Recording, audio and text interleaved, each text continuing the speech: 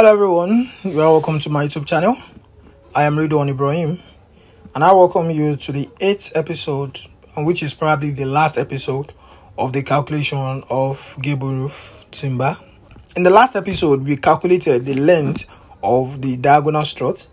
In this episode, we will be calculating the length of the purlin. Alright, so a purlin is that particular member that connects all of the rafter together. Okay, so you could be connecting it in any way. You could be connecting it as a batten or as a purlin. Whether it is as a batten or as a purlin, still the same thing. Okay, it's just about the position, but how to calculate it is not a problem.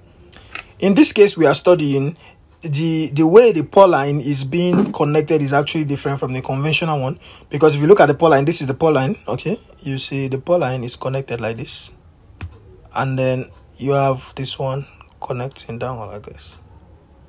Okay, so this is how the purlin is connected. So at every junction the purlin meets the rafter, there is a connection, which is, here there's a connection, here there's a connection, here there's a connection, here there's a connection, here there's a connection. Okay,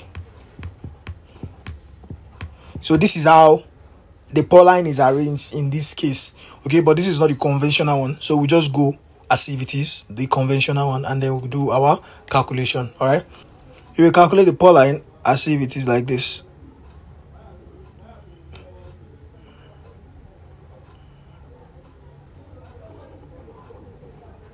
Okay, so we have it in the other direction.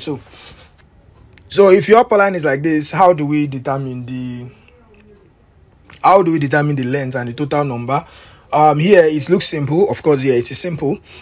The length of one purlin is actually the same thing as the length of the wall plate, which is still the same thing as the length of the building. Okay, so we can say that the length of the purlin is actually 12 meters, but that is just one purlin. You can see that there are several purlins here. So another thing we need to determine is how many numbers of purlin do we have. Okay, let's try to draw our truss one more time. We have a truss like this. Okay, and then the wall plate is around the tie-beam, is around here. The king post is like this, and then the diagonal strut is like this. Okay, however, at the top, let's use green. However, at the top, you'll be seeing something like this, which is just the section drawing of our purlin.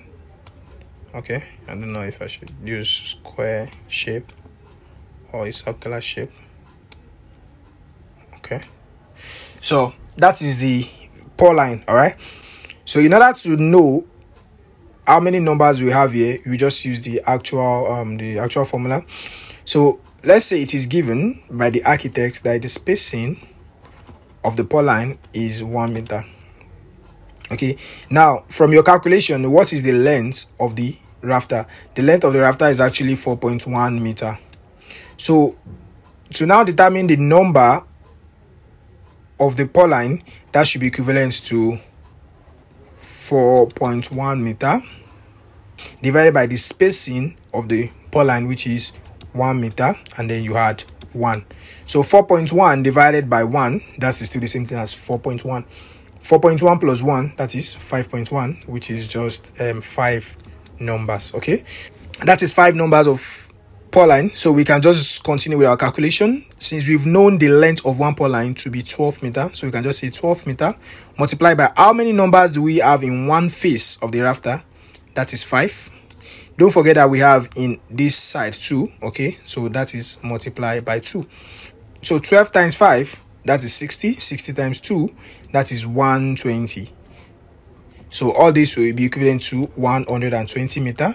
If you divide this by 3.6 meters, so that should give us 33 numbers. Okay, so we need 33 numbers of timber to get our rafter. Okay, so this is how you go about calculating that. So if you like this course, make sure you give my video a like, and if you have not subscribed to my channel yet, kindly consider giving me a subscription. Thank you for watching, and thank you for always coming.